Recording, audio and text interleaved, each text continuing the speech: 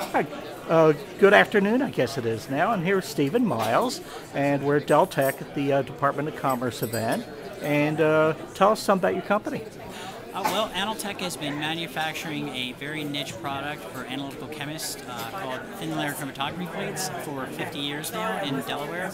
And we're here to share our experience with exporting because I think there's a lot of small businesses that are afraid to jump into that. It's a black box. They just don't know what to expect.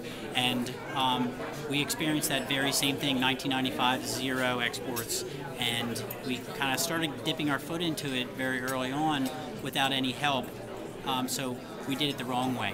I'm here to tell everybody how to do it the right way by talking to the World Trade Center of Delaware, by using the state of Delaware's International Trade Division and the U.S. Department of Commerce. I mean, all those tools are so helpful. Basically, for 2 years, we didn't use those. We didn't know they were there, and we kind of floundered. After that, we started really doing well. How did you discover all these resources?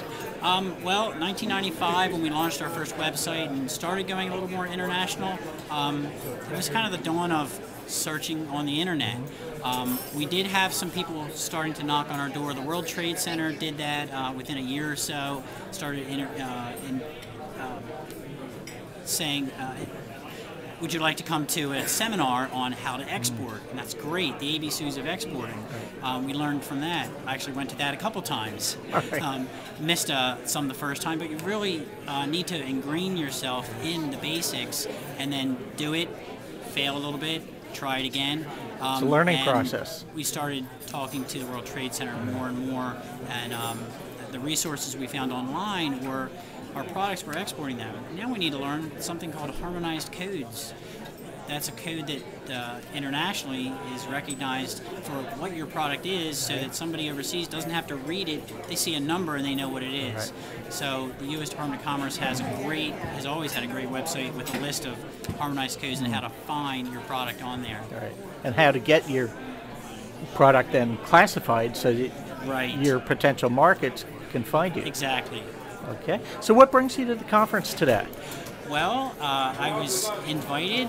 We had a relationship again with the World Trade Center of Delaware, and we were contacted probably through a couple of sources that pointed to us saying, hey, Delaware has done pretty well with their growth over the last 15 years. They used to be zero international, now they're 25% international sales.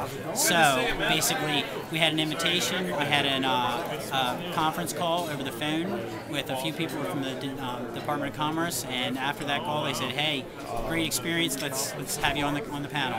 All right. Well, thank you very much.